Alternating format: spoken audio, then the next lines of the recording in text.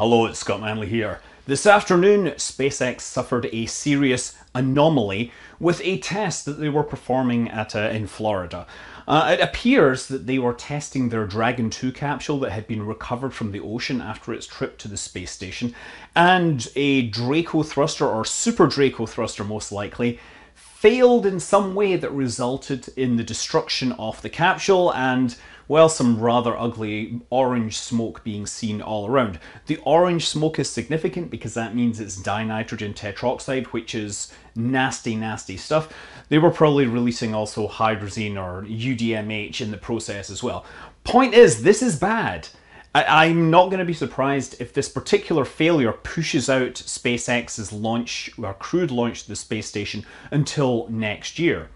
So they were planning to reuse this capsule after its recovery to demonstrate the abort system. The abort system on the SpaceX Dragon 2 uses the Super Draco thrusters. Now, there are 8 Super Draco thrusters on a Dragon 2 capsule. They're arranged in pairs and they are in armored enclosures so that if there is some catastrophic failure, they still have other ones operating and the capsule doesn't get destroyed. So clearly, that didn't work. That didn't save the system. I mean, I've heard that the capsule is literally in pieces, but this has not been substantiated.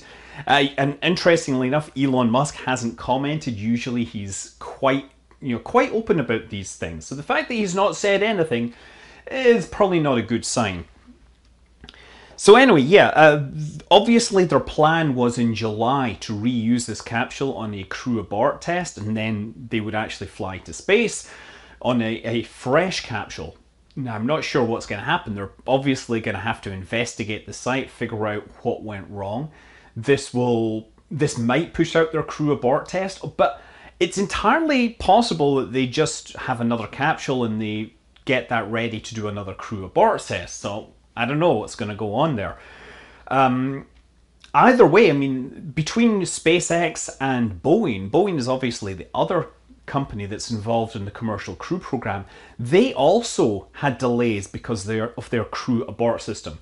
It's interesting to note that both the Dragon 2 and the Starliner use abort systems that use liquid fuel. Now, most abort systems that have been used on rockets in the past have used solid fuel rockets. I mean, we've obviously seen this happen with the Soyuz last year, but the Apollos used that, and obviously the Mercury, the Gemini have had ejector seats as well. So I think in the next few days, we're going to see a lot of theories, a lot of speculation, and there will probably be a lot of misinformation from people who want to capitalize on this or minimize this. I mean, obviously, you've got the SLS fans, the supporters, who will once again try to paint this as an example of why commercial crew program is failing, despite the fact that SLS is obviously taking a long time.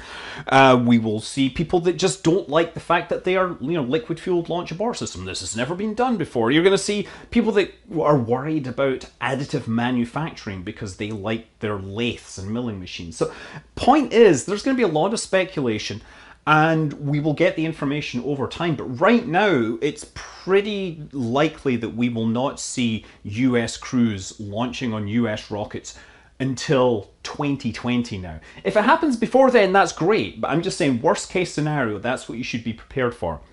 So yeah, the Super Draco thrusters, they're set up in pairs. They run on hypergolic fuels. They're throttleable down to like 20%. Originally, SpaceX was talking about using these to land the spacecraft as well, but right now they are only used for the launch abort scenario.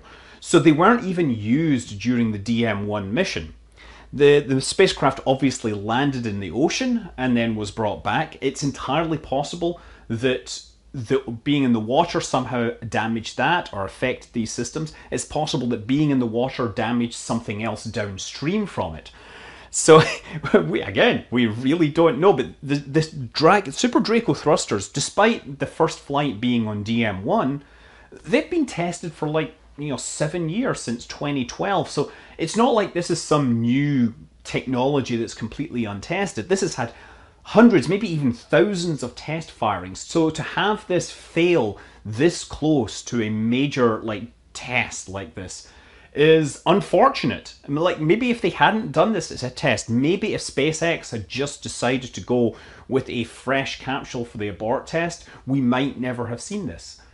So yeah, we don't know what's going to happen. Best case scenario is it turns out that this was a failure in ground service equipment or some sort of test protocol that won't affect the main mission. It's possible this is a failure that entirely resulted from the landing and immersion in water, but it's also possible that there is some fundamental flaw, some fundamental weakness in the design or the manufacturing.